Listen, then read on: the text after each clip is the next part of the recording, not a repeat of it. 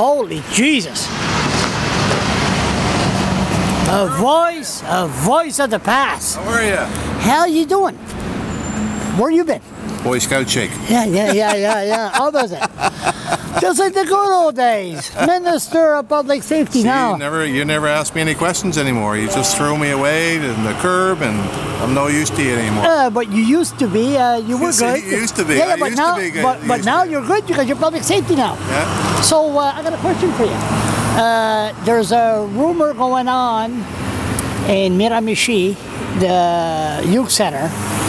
There was a woman that was jailed, and her husband didn't want to give her water, so her husband called the ambulance, and she's being charged. Show up in court this Monday.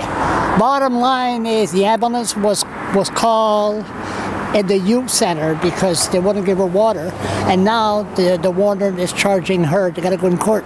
Never heard of that. Can you investigate? Can you do a follow-up on that? I'll look into it for you, sir. What? Thank you. I like that, sir. Yeah. You have an opinion on the Fredericton Police Force going around and putting false charge of child porn against? False charge. False charge. What do you mean They raided my place. It'd be 2 years ago. They lied to the internet provider. They told them I was into child porn.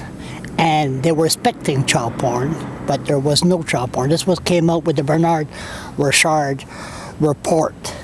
And isn't it pretty scary when you got cops putting false charge, especially child porn, against the citizens in the city?